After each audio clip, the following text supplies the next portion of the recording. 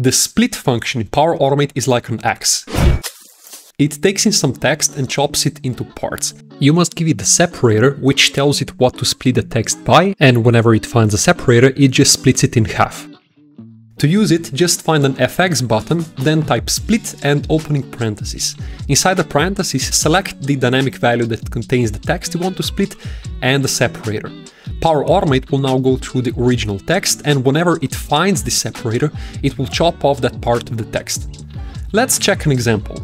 I have a list of email addresses and I want to send an email to each of these. I'll add a new variable of type array, and inside the initial value I'll add an expression.